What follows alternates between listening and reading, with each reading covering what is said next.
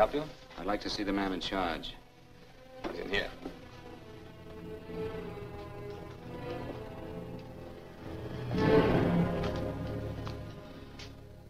I want to report a murder.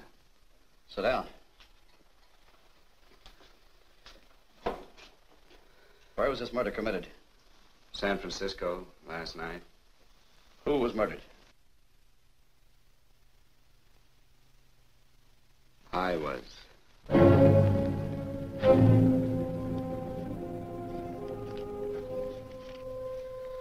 Well, do you want to hear me out or don't you, Captain? I don't have very much time. Your name Bigelow? Frank Bigelow? That's right. Answer the San Francisco APB. Send it direct to Inspector Bannon at Homicide. Tell him we found Frank Bigelow.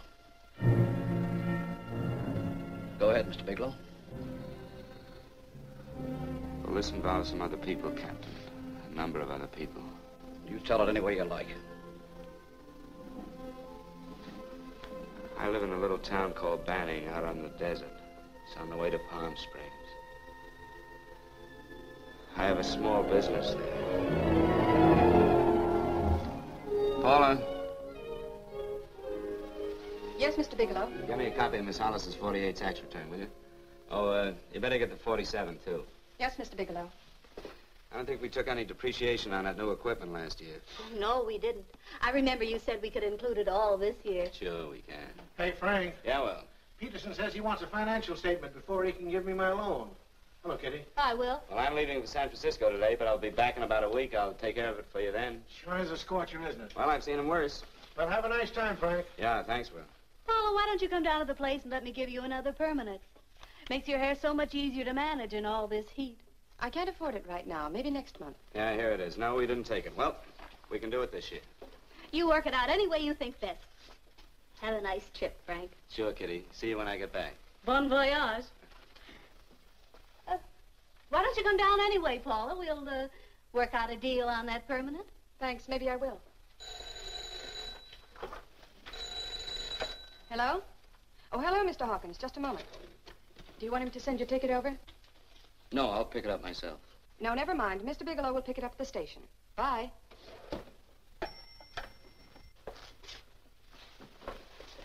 I want to go with you, Frank. Now, Paul, I'm just going on a little vacation. You know that? You want to go without me, don't you? Be gone just a week. And I suppose you've just made up your mind to take this little vacation at 9 o'clock this morning? No, Paul. I meant to tell you about it a few days ago. I guess I forgot. Oh, you forgot. Paula, don't be like that. Don't be like what? You just drop a little announcement that you're going away. Not tomorrow or next week or next month, but today. No explanations, nothing. And I'm supposed to swallow the excuse that you need a little vacation. I just want to get away from town for a few days, that's all. Get away from this town or get away from me. Oh, Paula, please try to understand. How can you ask me to understand anything like this? No, I'm sorry, but I don't understand. Go to San Francisco, but don't expect me to be waiting for you when you get back.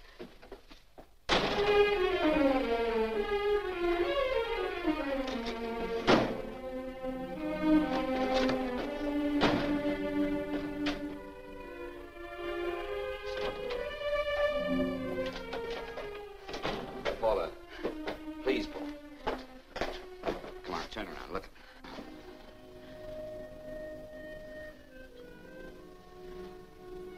Come here. Why do you do this to me, Frank? Why can't you be honest with me? As honest as I am with you? Do you have to go? I have to go, Paula. I know what I'm doing. All right, go. Go anywhere you like. You can go to blazes for all I care. Paula? Paula. Yes, I know. I'm being foolish. Come here.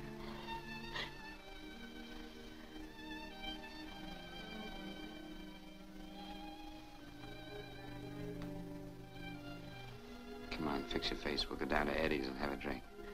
All right, why not?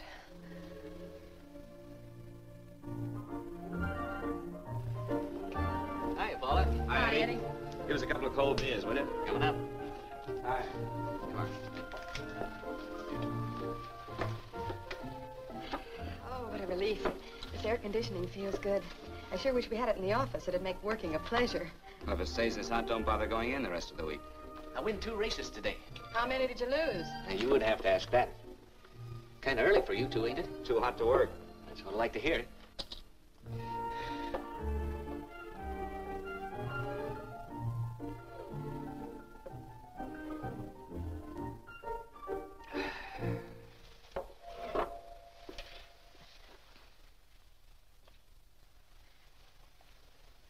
Frank, you'll take me with you, won't you?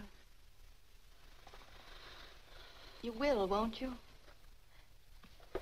Or am I crowding you? What do you mean, crowding me? Maybe you do need this week away alone. Maybe we both do. I know what's going on inside of you, Frank. You're just like any other man, only a little more so. You have a feeling of being trapped, hemmed in, and you don't know whether or not you like it. Look, Paula, I'm going to be honest with you. I care too much for you not to be honest with you. I'm as much concerned for your happiness as I am for my own. I know you've had one bad experience, Frank. I know all about it. But you don't know what it can do to 2 people, Paula. And the woman always gets hurt more than the man. I don't want you to get hurt, darling. More than anything in the world, I don't want you to get hurt. Want to hear some music? All right, Frank.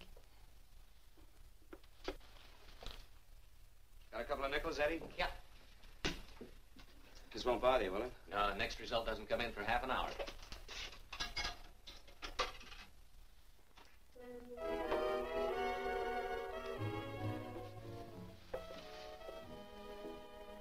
I thought that by now we'd be married. No, I'm not going to crowd you anymore, Frank. Go to San Francisco. I don't like it, but I'm convinced that you must go. I want you to be very sure, Frank. If it's right, and I believe it is, we'll have something really wonderful together.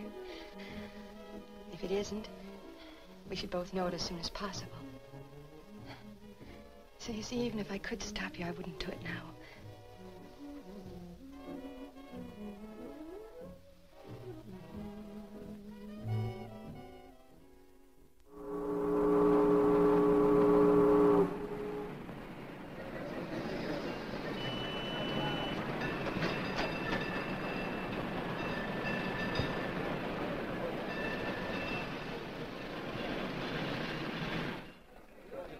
Yes, sir. My name is Bigelow. I have a reservation. Yes, sir. Here we are, sir. My name is Bigelow. I have a reservation. I have it, sir. It's a very nice room on the 6th floor, facing the bay.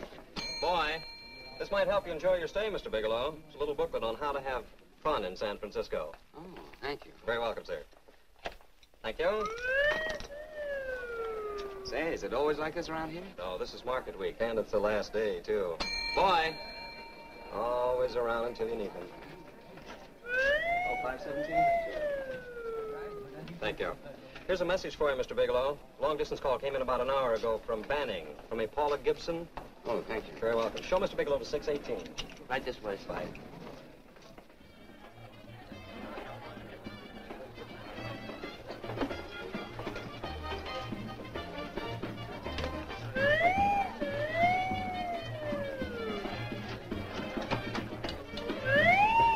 Right this way, Mr. Bigelow.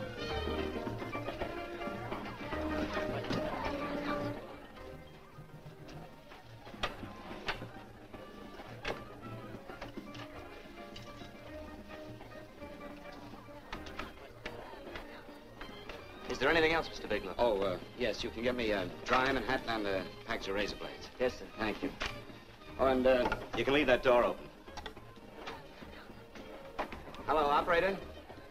I want to speak to Miss Paula Gibson in Banning, California. Yeah, that's right. No, I'll wait.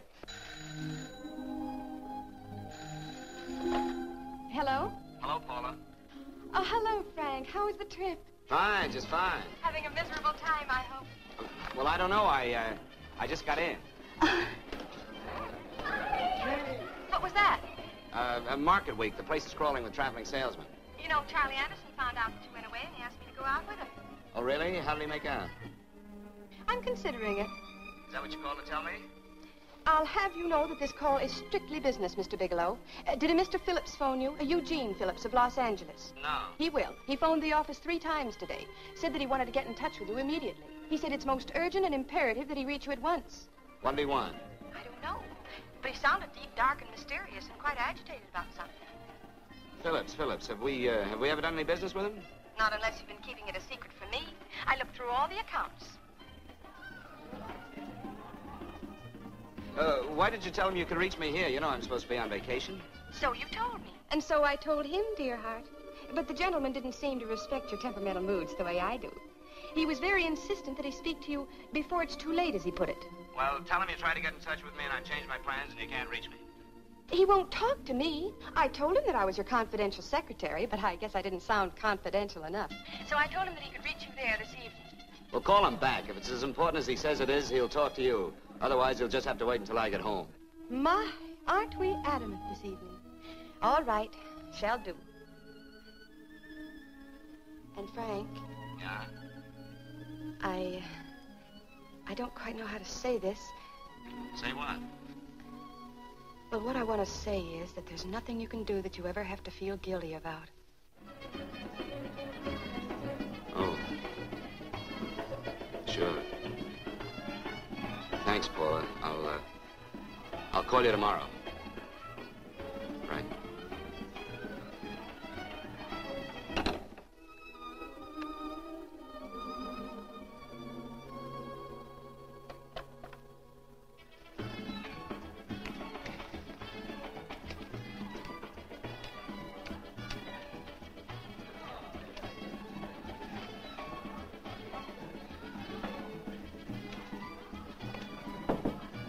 Oh, just put it there, please. You can keep the change. Thanks very much. Say, how long has this been going on? Well, it's been a madhouse all week, but they check out tomorrow. Oh? I thought you were with them. No, I'm just here on a vacation. Why does everybody come to San Francisco and tear loose? Excuse me. Say, I'm awfully sorry to bother you, but would you mind if I used your telephone? No, go right ahead. I'm just across the hall here. One of the boys is using my phone, and he's been on it for a half hour. I just want to call downstairs. Yeah, sure. Thank you. Room service, please. Hey, things really picked up the last few days, didn't they? You had much business? Well, I'm not here on business. Oh, hello, room service? It's Mr. Haskell in 617. Yes, that's right. Would you send up 3 more bottles of bourbon and 2 scotch? Yes. Oh, and some more ice, too. Yeah. All right, thank you. You here all alone? Yes, I just got in town. Well, why don't you join us for a drink? Well, I don't want to barge in on your party. Oh, nonsense. It's not a party. Just a few of the boys entertaining some buyers. You know, the usual thing. A few drinks and some laughs. It's no party. Come on. Well, come on. Right. I know what it's like to be all alone in a strange city. I'm Sam Haskell. I'm Frank Bigelow. You think some of these guys never been away from home before? Yeah.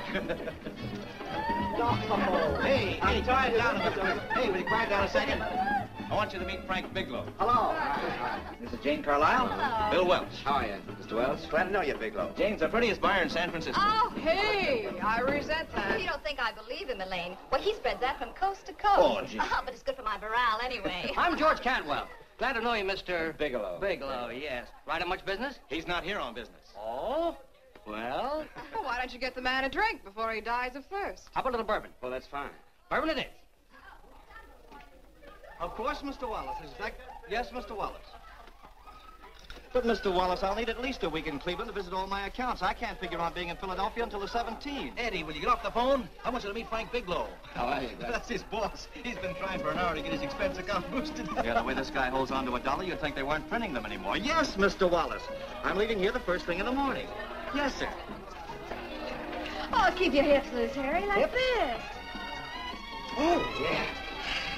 How's he doing? Oh, there's nothing wrong with Harry's drummer. The 2 years ago, the Murrays wouldn't do. Hey, now, wait a minute. I was doing all right. This is Sue and Harry Brandis. Hello, good to sir. meet Glad you. How are you? Where'd you find her, Sam? On a dance marathon? Oh, bourbon. Oh, Really? Oh, thanks. Now that you could do the rumba, Well, a little, but I'm kind of rusty. anything would be an improvement after Harry. Oh, how do you like that? Well, here goes. Hey, you're good.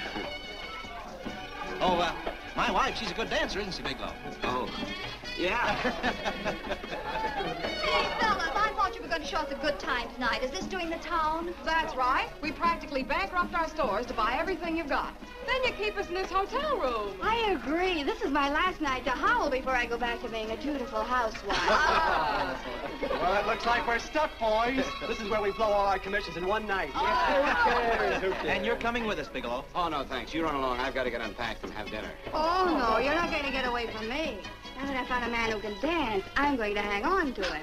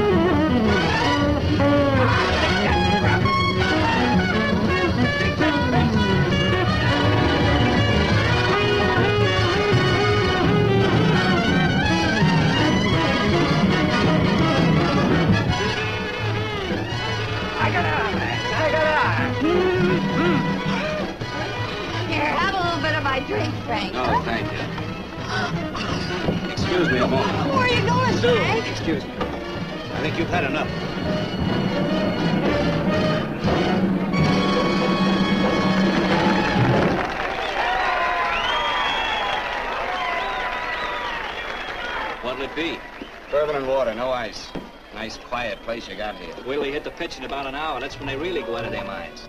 Who's the blonde? Oh, she's one of the chicks that hangs around here. She's jive crazy. Come again? Oh, you ain't hip, pal. Jive crazy means that she goes for this stuff. Just between you and me, I don't get it either, but I gotta listen to it. They're all connoisseurs, music lovers. Me, I like Guy Lombardo. What's the matter with him? Oh, he's flipped. The music's driving him crazy. Come down, Jack. Oh, don't buy me, man. I'm being light. Is the blonde alone? Oh, sure, society. She always comes in alone. Drives a big convertible, wears a mink coat, but knows everybody. But she always comes in alone. Thank you. I wanted to kiss you. I tried to. Give me another blast, Leo. What's your story, Jeannie? Easy. Hello. Easy. Dig the fisherman. Oh, that's really silk, isn't it? Can I buy you a drink? Sure, thanks. Give me a blast, Leo. Leo, I left my blast at the other end of the bar.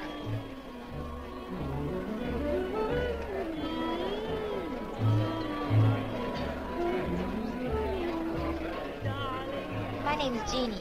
What's yours? Frank? I've never seen you here before, Frank. Well, I've never been here.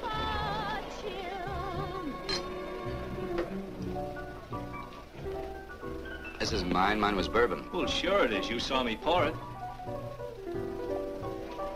Give me a fresh drink. Anything you say. Oh, listen to that piano. Feel those vibrations. You don't get your kicks out of this, do you? I can live without it. Why do you stay here? I don't know. I bet I know. You're lonely in a big city. Why, you don't have to go into a routine with me. I like good company, too.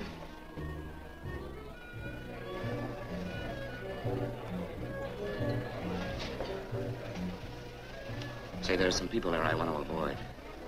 Couldn't we get out of here? Let me think about it. Oh, come on. How about going somewhere else, then? Why don't you meet me later? Okay. Where? I tried to forget you, but you whispered, darling, I love you. Call me at that number later. It's my next stop. They've got a band there that'll really send you. See you, Jeannie. Easy.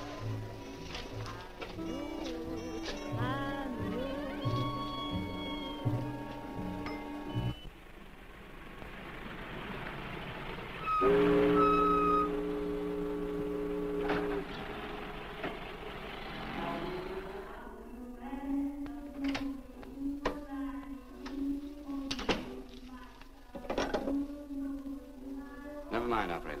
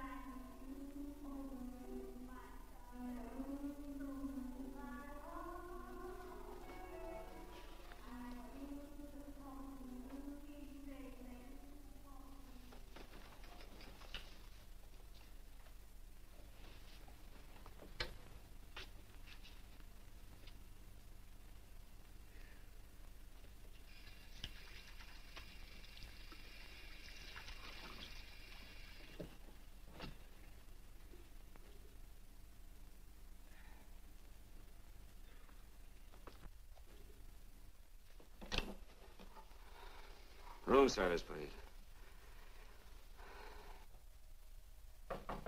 Come in.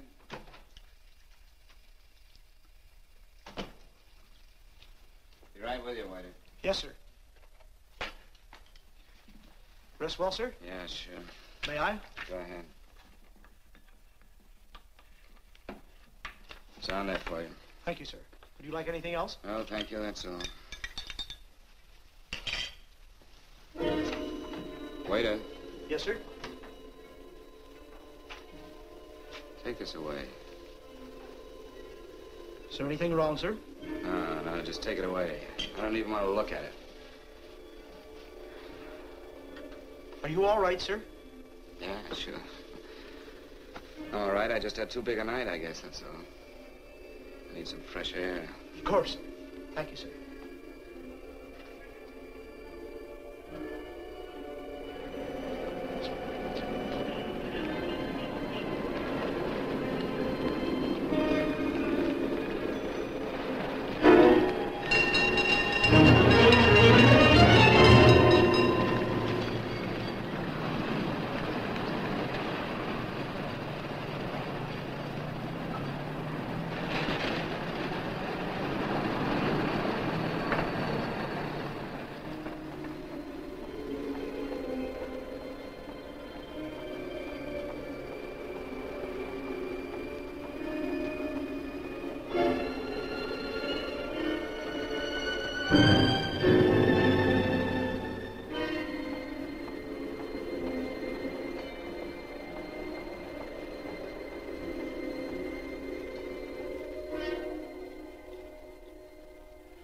Lungs in good condition. Blood pressure normal. Heart fine. Well, it's a good thing everybody isn't like you, Mr. Bigelow. Put us doctors out of business. I'm glad to hear it, Doctor. I was a little worried. Don't let a little bellyache worry you. Could be just a change of climate. Well, it isn't exactly an ache, Doctor. It's kind of hard to describe the feeling. Maybe it was the drinks I had last night. I might have mixed them too much, huh? Let's have another look at that throat. You may finish dressing now, Mr. Bigelow. I want to get the results of those tests we took. Thank you, Doctor.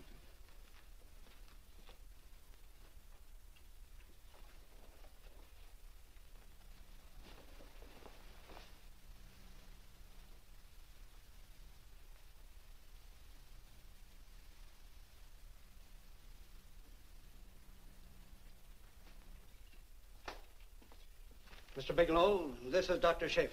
Hello, Doctor. How are you? Sit down, Mr. Bigelow. According to the information you gave Miss Wilson, you're not married, Mr. Bigelow. That's right. Do you have any relatives, family, anyone in San Francisco? No, no one. I don't know a soul in San Francisco. Where is your home? What is this, Doctor? Why all the questions? You're a very sick man, Mr. Bigelow. Sick? But you told me I was in good shape. Yes, I know. But my preliminary examination didn't reveal your true condition. You sound as if it's pretty serious, Doctor. It's extremely serious. I want you to understand that we wouldn't tell you something like this unless we were absolutely certain. Well, of course, of course. You must steel yourself for a shock, Mr. Bigelow. Well, go on, Doctor. What is it you're trying to tell me? Our tests reveal the presence in your body of a luminous toxic matter. What is that exactly? A poison that attacks the vital organs. Poison? We have no alternative but to tell you this. Your system has already absorbed sufficient toxin to prove fatal. I wish there was something that we could do. What do you mean, wish? You mean there's nothing? There is nothing anyone can do. This is one of the few poisons of its type for which there is no antidote. Well, this is fantastic.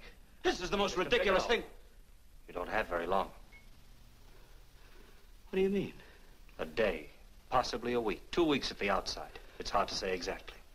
Well, this is impossible. I don't believe it. You've made a mistake. That's it. It could be a mistake, couldn't it? You have made a mistake, haven't you? Answer me. Dr. Schaefer is an authority on toxicology. Been no mistake, Mr. Bigelow. Do you realize what you're saying? Well, you're telling me that I'm dead. Do you think you can explain my life away in just a few words? Why, I don't even know who you are. Why should I believe you? You must calm yourself, Mr. Bigelow. We want to offer you every assistance that we... Assistance? Who wants your assistance? Who wants anything from you? You're nothing but a couple of phonies. Why, I think you're crazy. That's it. You're crazy. The both of you. You're crazy.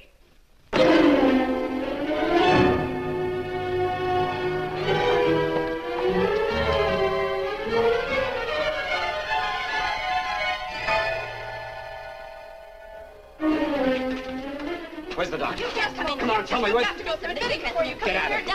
here. What's the trouble here? What's the matter with you? Doctor, I want you to examine me for luminous poisoning. Come right in here.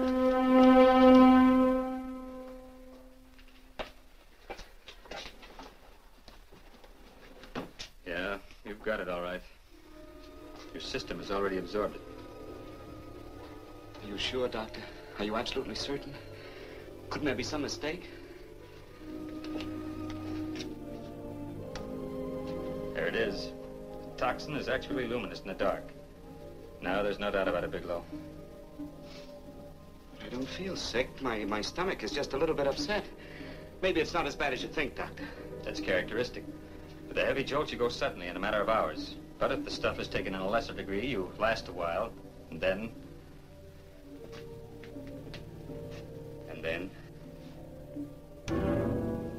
Give it to me straight, Doctor. Well, a number of things are involved. The systemic condition of the individual, the amount consumed, exertion. Yes?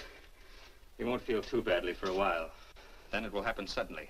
A day, 2 days, a week at the most. A day? 2 days? There's nothing that can be done now. If it had been caught in time, your stomach could have been washed out. But you've had it in you for some time now. For at least 12 hours, haven't you, Bigelow? I don't know. You don't know? No. Don't you know how you got it? No. This is no accident. Somebody knew how to handle that stuff.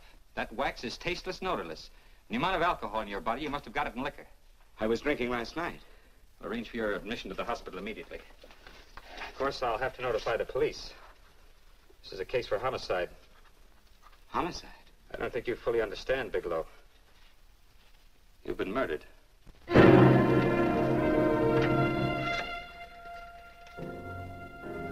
Get me police headquarters, please. Homicide Bureau.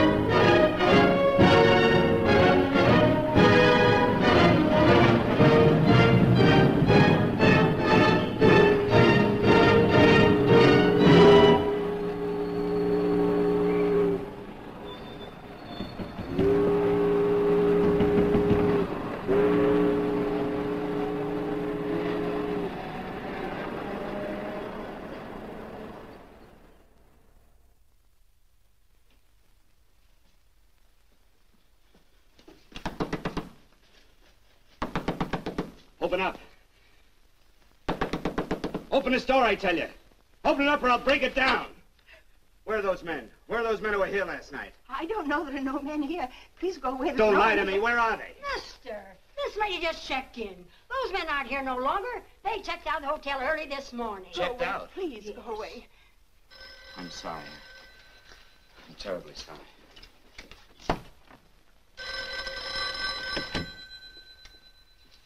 Hello? Please, Mr. Bigelow, my eardrums. Oh, hello, Paula. Your enthusiasm overwhelms me. Why haven't you phoned me, or is there a quota on telephone calls up there? I'm sorry. I've been busy. I'll bet you have. Visiting the museums, no doubt. What's happening up there that's exciting or different? Nothing, not a thing. I'll bet you miss me, but you're too stubborn to admit it. Sure. You know, if you'd like me to come up, I can pack a toothbrush and leave right away. No! Well, you don't have to snap my head off. You could at least make a pretense of missing me. I'm sorry, Paula. Of course I miss you. Listen, Paula, Paula, it's just that I don't feel like talking now. I'll call you later. Don't strain yourself. You phone me sometime when you feel more like talking. Oh, by the way, I called that Mr. Phillips back. Phillips? Yes, you know, the man that tried to reach you. Well, I'm afraid you'll never know why it was so important that he speak to you. His office said he died yesterday.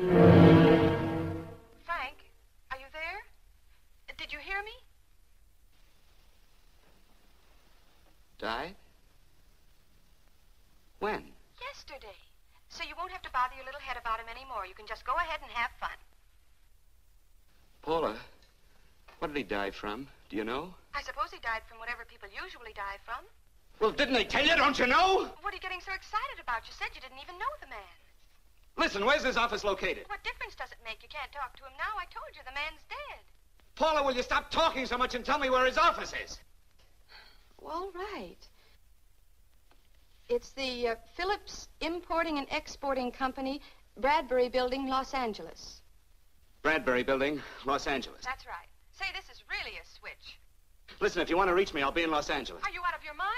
I'm sorry, Paula. I've got to hurry. Wait a minute. Where in Los Angeles?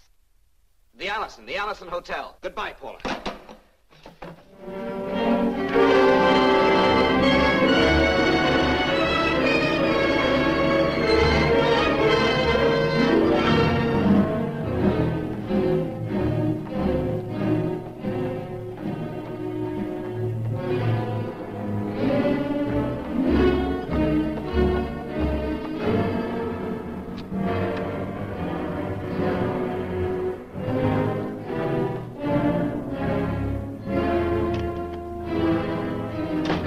I'd like to see someone in charge here. What is it in regard Well, it's to? a personal matter. It's quite urgent. Perhaps Mr. Halliday can help you. Who's he? He's our controller. Your name, please? Bigelow. Mr. Bigelow to see you. Send him in. Go right in, please. That door.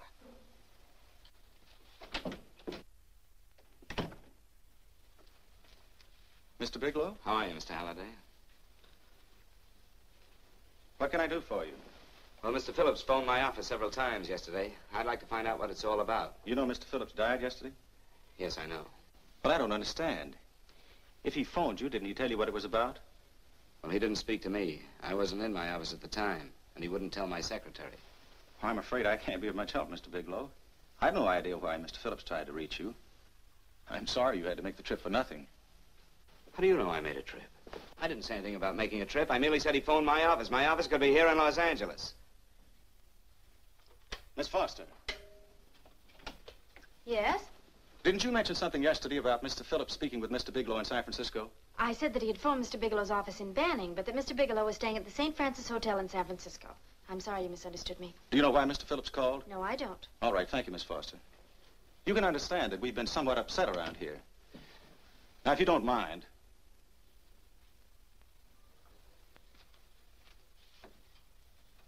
Did Mr. Phillips have a wife, family, anyone that could help me? You can't intrude on people at a time like this just to satisfy some curiosity. It isn't just curiosity. Then I suggest you wait a week or so. I can't wait. Well, I'm sorry you'll have to. Well, there's always a phone book. You're a pretty aggressive fellow, Bigelow. Are you quite sure that this is as important as you make it appear to be? It's important. Mrs. Phillips lives at the Sunset Arms Apartments. Thank you. I needn't tell you she's under a strain. I suppose you're capable of using a little more tact with her than you demonstrated with me. I think I can handle it. By the way, what was the cause of Mr. Phillips' death? Suicide. He leaped from the balcony of his apartment. Thank you.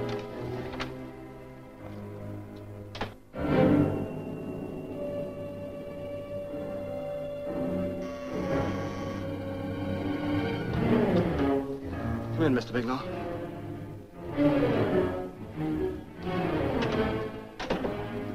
I'm Stanley Phillips, Eugene's brother. Halliday phoned that you were coming.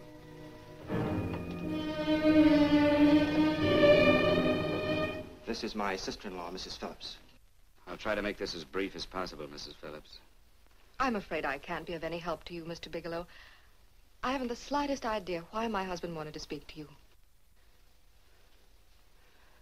Well, I guess Halliday covered just about everything. Did your husband ever mention anything about me, Mrs. Phillips? Anything at all? No, I can't recall Eugene ever having mentioned your name.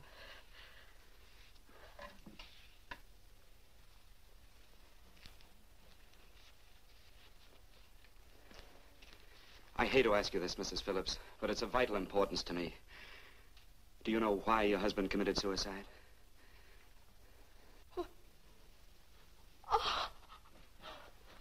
You're certainly not the most diplomatic person in the world, are you, Bigelow? Were you a friend of my brother's? I never met him.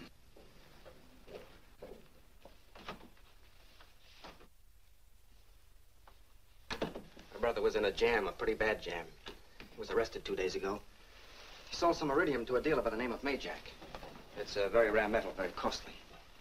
Anyway, the iridium turned out to be stolen. He was released on bail yesterday, but he faced a pretty stiff prison term.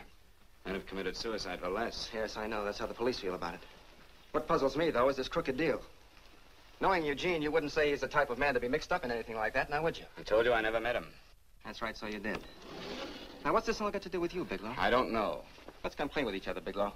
Surely you must have some idea why my brother was so desperate to contact you. I have no idea. That's odd. Then how could it be of such vital importance to you? Well, you seem to know the answer to everything else. Maybe you know the answer to that one, too.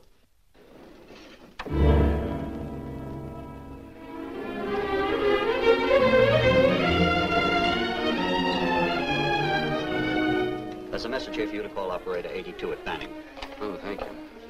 Show Mr. Bigelow to room 821. Say, would you have the operator put this call through to my room right away? I'll take Yes. it up there. Thank you. Hello, operator.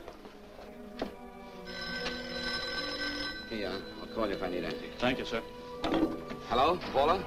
Well, Sinbad, I'd just about given you up for lost.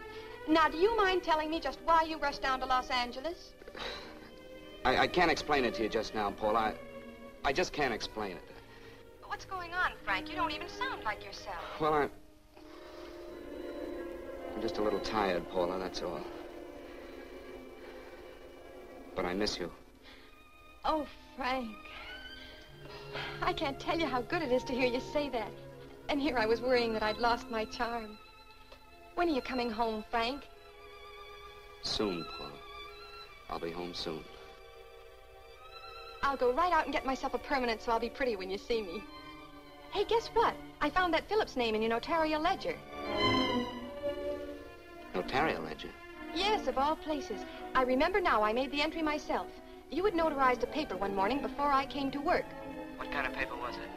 A bill of sale for a George Reynolds made out to Eugene Phillips of Los Angeles. So you see, I was right. We hadn't done any business with Phillips, only indirectly. What was the bill of sale for? A shipment of iridium, whatever that is. Iridium? You mentioned at the time that this fellow Reynolds had made some kind of a deal in Palm Springs, and he stopped in your office early in the morning on his way north to have it notarized. Wait a minute. Wait a minute, George Reynolds. That was about 6 months ago, wasn't it? That's right, 6 months ago. Thanks, goodbye. Goodbye. Hello, operator. Get that number back for me.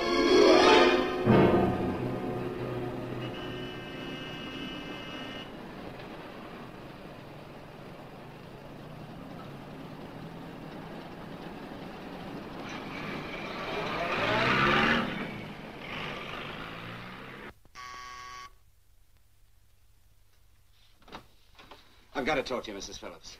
Please, go away. I want to be left alone. But I found out why your husband wanted to see me. It was in connection with a bill of sale. Come in. Thank you. What do you know about a man named George Reynolds? George Reynolds? Yes. Why, that's the man my husband claimed sold him the iridium. And what did Reynolds claim? Reynolds disappeared. Yes? About 2 months ago, my husband grew suspicious that something was wrong. Since then, he tried in every way to locate Reynolds, but could find no trace of him. But I don't get it. Your husband could have proved he made a legitimate deal by showing the bill of sale he got from Reynolds. Then there was a bill of sale? Yes, of course there was. My husband swore there was, but at the time of his arrest, he couldn't find it. It was mysteriously missing. Well, then, if your husband could have shown proof, it would have been George Reynolds who would have faced the prison term. Eugene was convinced that Reynolds had stolen the bill of sale. He was the only one who had reason to eliminate evidence of the transaction. Thank you, Mrs. Phillips. Thank you very much. You've been very helpful. Oh, if you'd only come sooner, Mr. Bigelow. My husband might be alive today.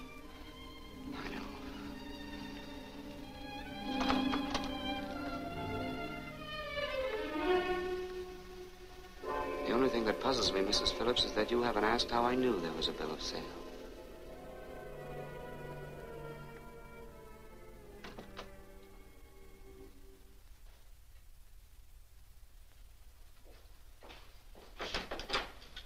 Mr. Holliday isn't in. He should be back shortly. I think you're the one who can help me, Miss Foster. Mr. Phillips tried to reach someone else before he called me yesterday, didn't he? Why don't you ask Mr. Holliday? Obviously, Mr. Holliday wasn't here yesterday, or he wouldn't have had to learn from you that Phillips called me. And you're the logical person to know who else Phillips called. I don't believe that's any of your business, Mr. Bigelow. Don't think you're revealing anything confidential, Miss Foster. I know that he tried to reach somebody else. Mrs. Phillips told me. You're bluffing, Mr. Bigelow. I don't know what you're after, but you're trying to trick me. Mrs. Phillips didn't tell you a thing. How do you know that? Mrs. Phillips knows nothing about it. She doesn't. Well, why wouldn't she? Wait a minute. I was talking about George Reynolds. Who did you think I meant? Just who is it that Mrs. Phillips doesn't know I about? told you before, that's none of your business. All right, young lady, I'm going to give it to you straight. Phillips was murdered. Murdered? I don't believe you. He told me because he needed me to clear him. Phillips was innocent. Innocent men don't have to jump out of windows. Murdered? Just who are you trying to protect, Miss Foster? Why are you so afraid to tell the truth? I'm not protecting anybody. I haven't any more to say. All right, young, listen to me. This thing is going to explode wide open. If you've got nothing to hide, you better start talking. Or maybe you are mixed up. No! Well, then come on. Mr. Phillips called Marla Rakubian. He went to see her yesterday morning. Who's Marla Rakubian? She's a model. She and Mr. Phillips used to be quite friendly, but he hadn't been seeing her for quite some time. Come on. The last couple of months, he'd been trying to locate her and finally learn where she lived yesterday morning. When he returned from seeing her, he was terribly upset and excited. That's when he had me put in the calls for you. When he couldn't reach you, he went home. The last time I saw him alive. Give me Marla Rakubian's address. I don't think Mr. Phillips realized I was aware of his friendship with Marla Rakubian, and out of respect for him, I never intended to tell anybody. I had no idea that she had anything to do with the trouble he was in. I admire your discretion, Miss Foster. You know, you must be pretty friendly with Stanley, Miss Foster. He knew how desperately his brother tried to reach me yesterday, and he wasn't even here at the time. And now you seem to know all about what happened in Mrs. Phillips' apartment.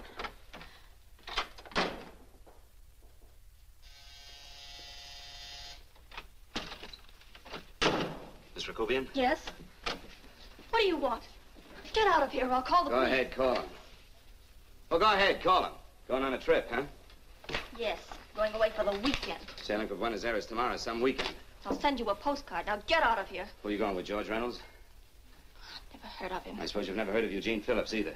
Just who are you? What do you want? Never mind who I am. Where's Reynolds? I told you I don't know him. Now, will you get out of here and leave me alone?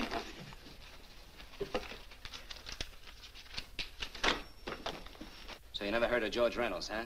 And don't try to tell me that this isn't him because I've seen him. If you think you can scare me, you're crazy. Look, I know that Phillips came here yesterday. And right after he left, he was pushed out of a 6-story window. Pushed? Phillips committed suicide. Your playmate Reynolds murdered Phillips. And then he went up to San Francisco to get me.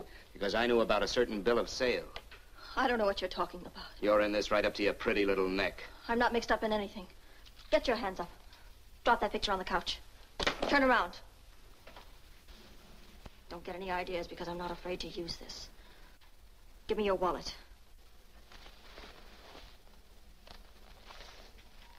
Frank Bigelow, Hotel Alex.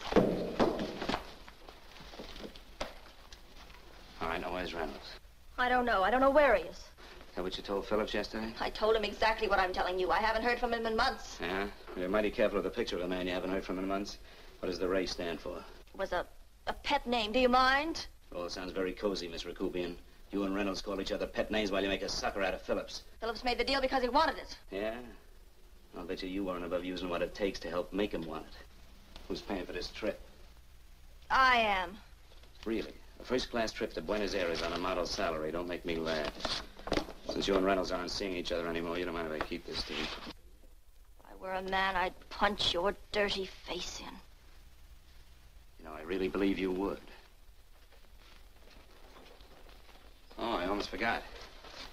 Your tickets. Don't be surprised if I'm there to see you off.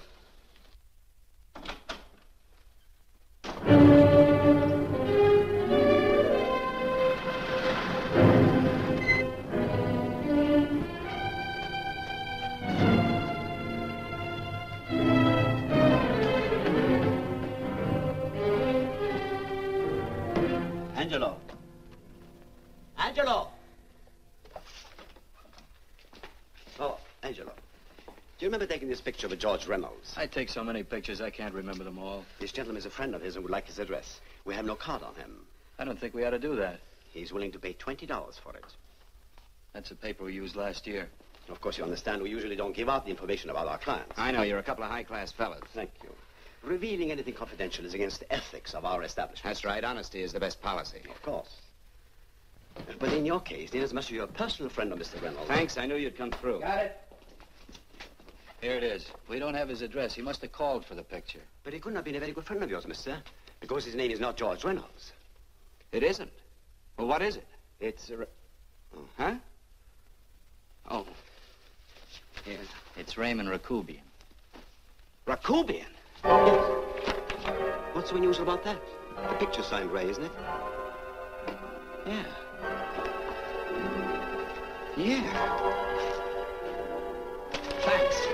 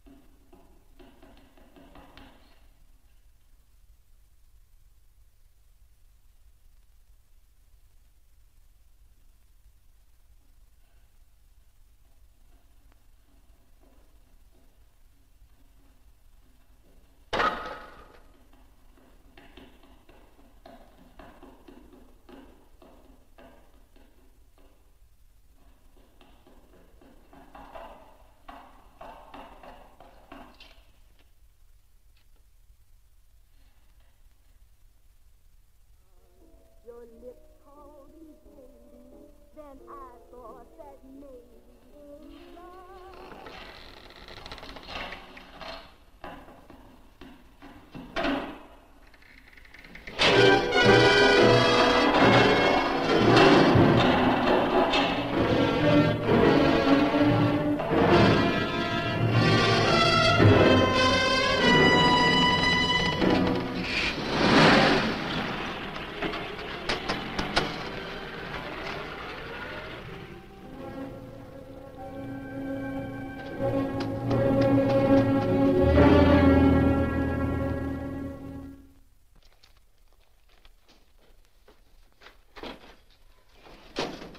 Bigelow, are you all right? Can I get you anything? No, thanks. Do you know this man? No. No, I don't think so. Are you sure you've never seen him? I'm quite sure. Does the name Raymond Rakubian mean anything to you? No, I never heard of him. Why? He also uses the name George Reynolds. This is Reynolds? That's right. Well, where can we find him? That's what I want to know. Tell me something, Halliday. You're the controller here. How come you didn't know about that bill of sale? Phillips made that deal before I came to work here. Yeah, but you still keep records, don't you? For some reason, which is none of my business, Phillips preferred to keep that among his personal papers. Now, does that answer your question? You came in here today asking for some information that you needed, and I tried to be as cooperative as I could. But now you're beginning to annoy me. So get out before I throw you out.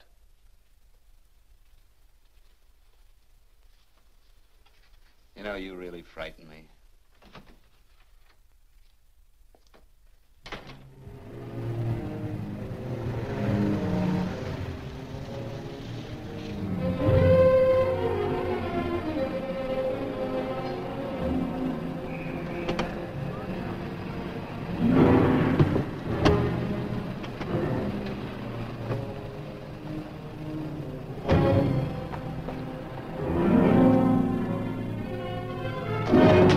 About time you showed up, Bigelow. Go ahead, Dave.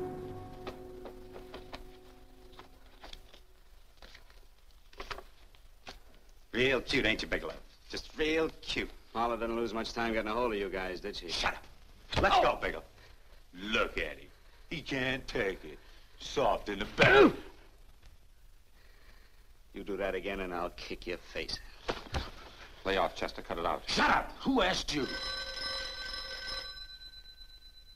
Better let him answer. The clerk might know he's in. Go ahead, Bigelow.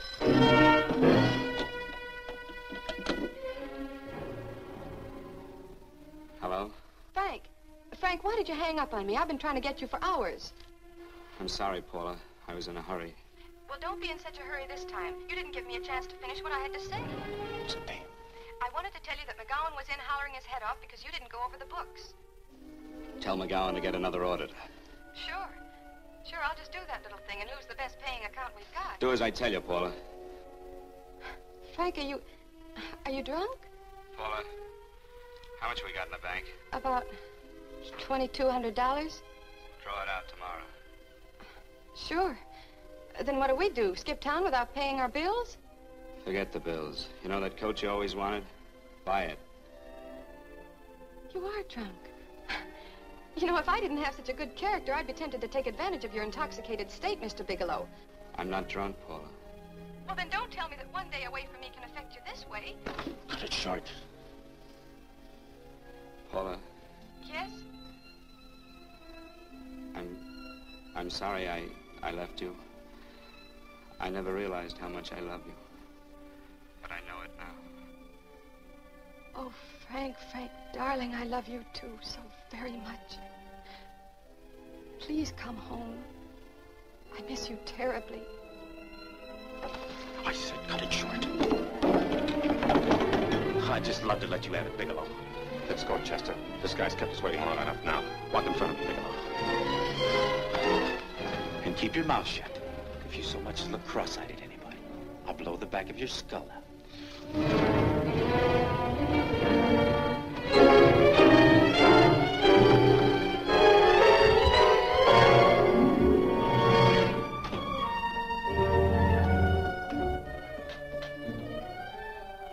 This Bigelow's real cute. He wanted to get tough with Chester. He don't know Chester.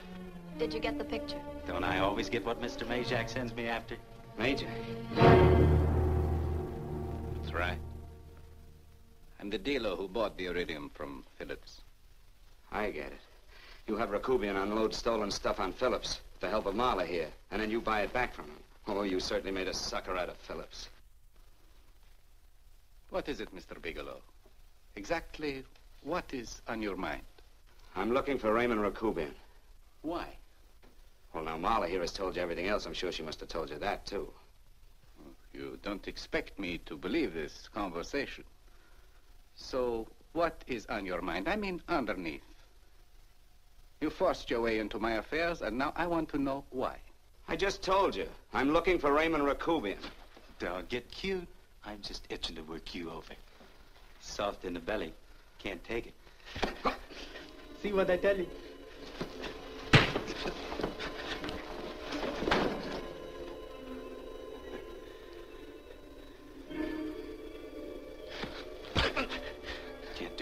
arrested, I'm gonna blow your guts out. Easy.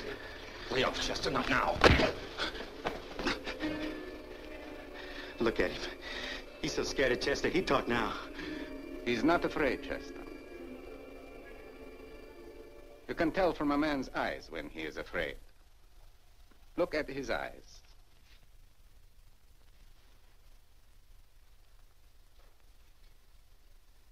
Oh!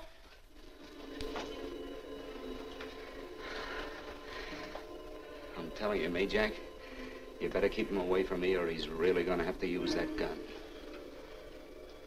Go away, Chester, please. Do what I tell you, my boy. Please. And help David. Joe. You're in pain. He's an unfortunate boy. He's psychopathic. He's unhappy unless he gives pain. He likes to see blood. Come with me, Mr. Bigelow.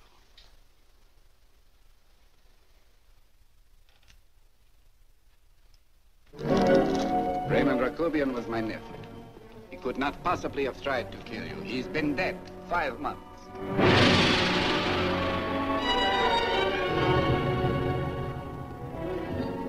I'm afraid you have been sidetracked. Provided it is true that somebody made an attempt on your life. Somebody made an attempt again today. I had no reason to kill you, believe me. What do you mean you had no reason? I notarized a certain bill of sale. You notarized the bill of sale for Reynolds, not Rakubian. Now, what I told you was true. I had no reason to kill you. That's a closet, Mr. Bigelow. And under other circumstances, you could go home now. But now you present a problem. You know too much, and I am in danger. Chester! Suppose I were able to prove to you that I only want to find the person who tried to kill me, and I won't cause you any trouble. You know I can go to jail for 10 years for this little business. 10 years. At my age, that's my life. That means my entire life. With my life, I do not take chances. I am sorry, believe me. You want Joe to go with you? No. Just Bigelow and me. And baby Mace too. But Major, goodbye, Mr. Bigelow, and forgive me. Let's go, Bigelow. I guess you won't be there to see me off.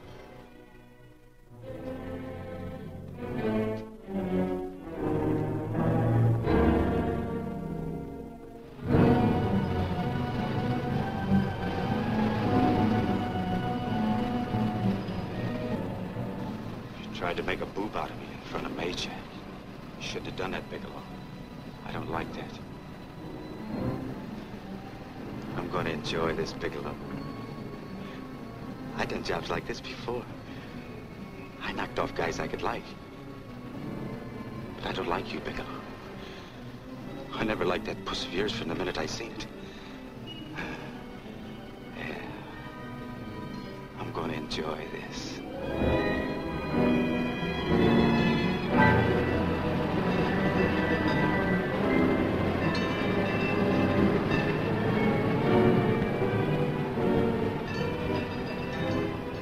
Scared yet, are you, Bigelow? But you'll be scared. Good and scared. I think I'll give it to you in the belly.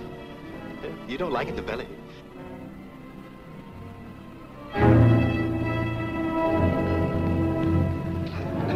Good. Try it. I'd just love you to try it, Bigelow. Why don't you try it? Go ahead.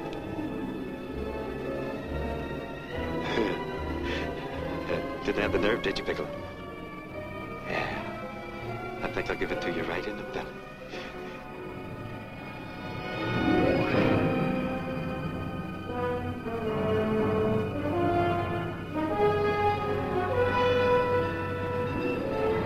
It takes longer when you get it in the belly. It's nice and slow. That's the way I want to see you go, Bigelow.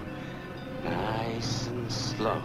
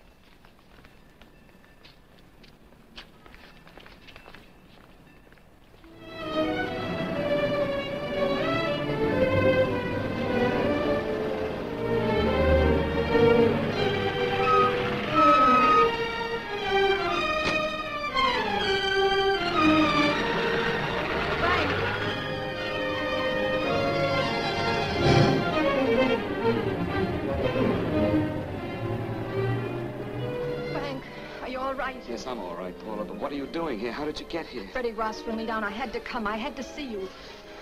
You shouldn't have come, Paula. You shouldn't have. What is it, Frank? You're in some kind of trouble. I know it. Look at you. You're a sight. Your clothes look as if you've slept in them. Are you ill?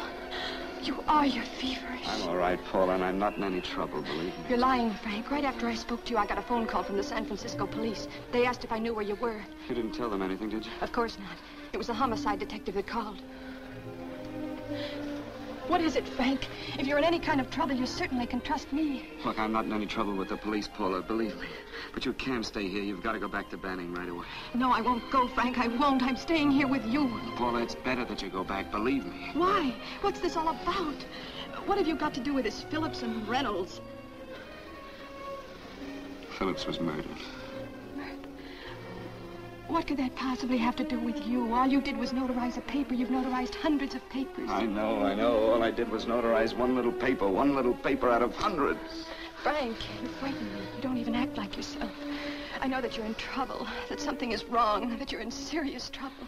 You frighten me, Frank. Oh, don't be frightened, Paula. Don't ever be frightened of anything again. Will you promise me that?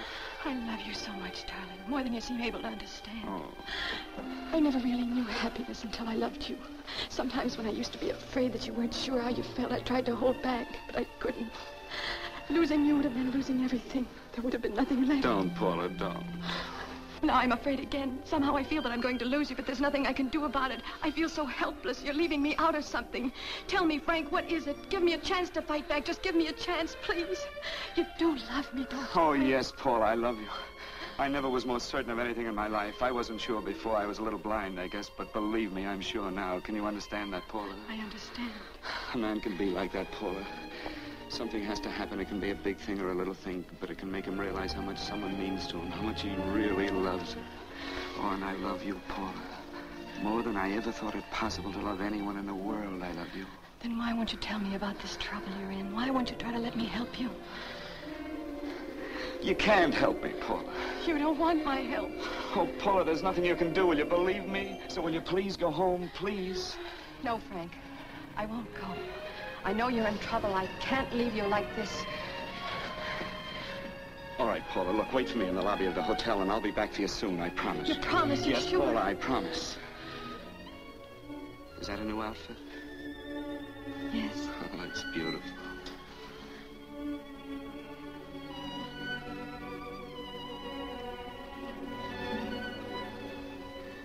You'll come back to me, won't you, Frank? Yes, Paula, I'll come back, I promise. Please hurry, darling. Oh, I love you. I love you, Paula.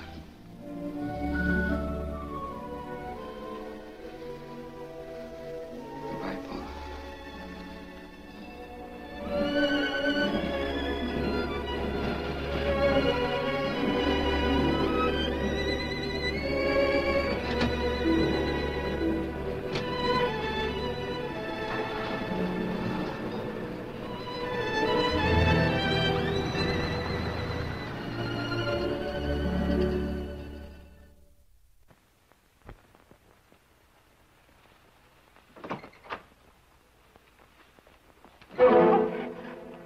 Stanley here? You sure? All right, get in there. Now get Stanley on the phone. Tell him to come over here right away. Use any excuse you want. What are you going to do? What was Stanley going to do when he used me for a clay pigeon today? I don't know what you're talking about. Don't act innocent with me. I fell for that once. I don't know what you mean. I told you everything you wanted to know this morning. Yeah, you told me just enough so I'd get sidetracked and wouldn't know that Stanley was the one I was after. Stanley? Oh, no. You and Stanley have been together on this from the start. Now, come on, get on that phone and call him. Don't let him know I'm here. Bigelow.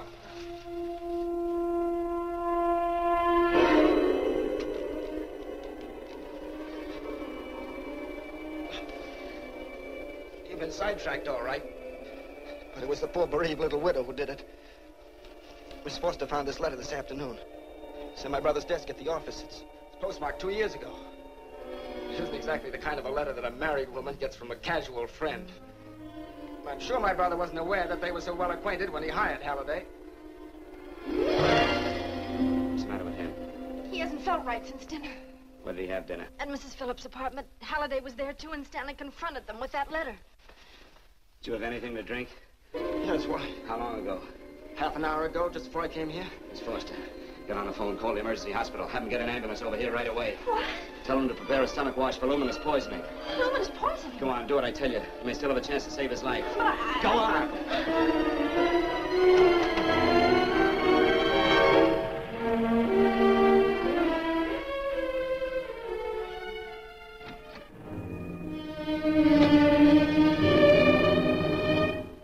I found George Reynolds, Mrs. Phillips. He's been dead for 5 months. Then he didn't steal the bill of sale. No, he didn't. But you could have stolen it. How dare you? You knew who I was when I came here today. But you were surprised to see me alive, weren't you? But I'm not alive, Mrs. Phillips. Sure, I can stand here and talk to you. I can breathe and I can move. But I'm not alive. Because I did take that poison. And nothing can save me. What do you want to do? I tell you now, I have nothing to lose. No, you've got to listen to me. You've got to give me a chance. But I didn't have a chance. It was Halliday. Believe me, it was Halliday. He made me steal the bill of sale. He planned everything. What about this letter? Your husband knew about you and Halliday. He found it only yesterday. He accused Halliday. They fought, and Halliday pushed him over this balcony.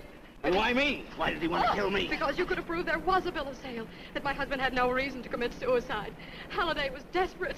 After he killed my husband, he found out about the phone calls to you. He thought you spoke to him, that you knew enough to involve him.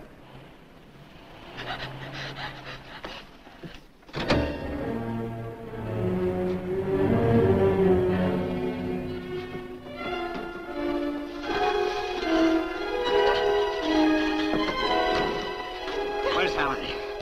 Where is he? He's at the office. This time you don't want him.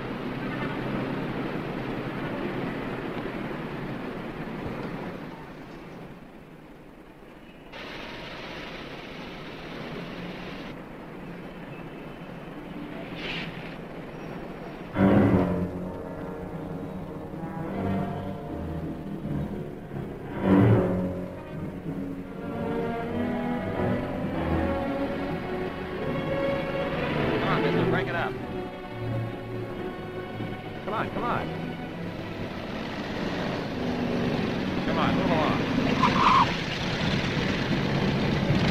let's break it up. Move along now. Let's get going. Come on.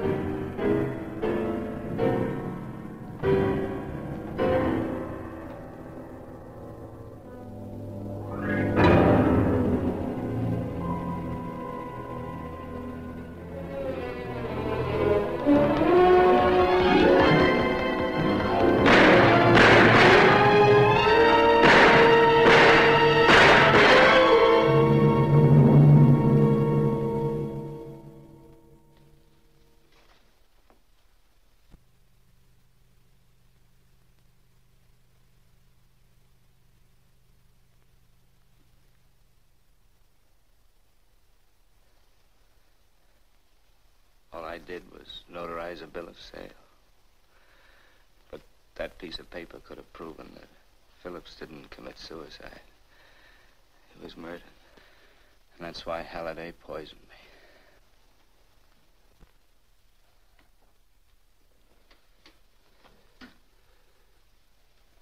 Would you?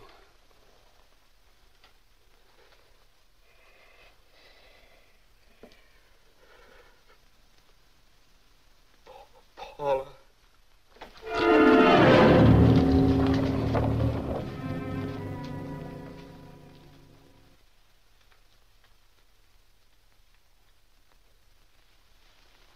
Call the morgue.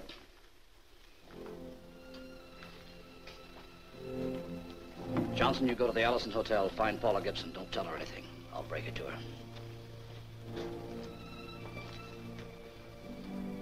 How shall I make out the report on him, Captain?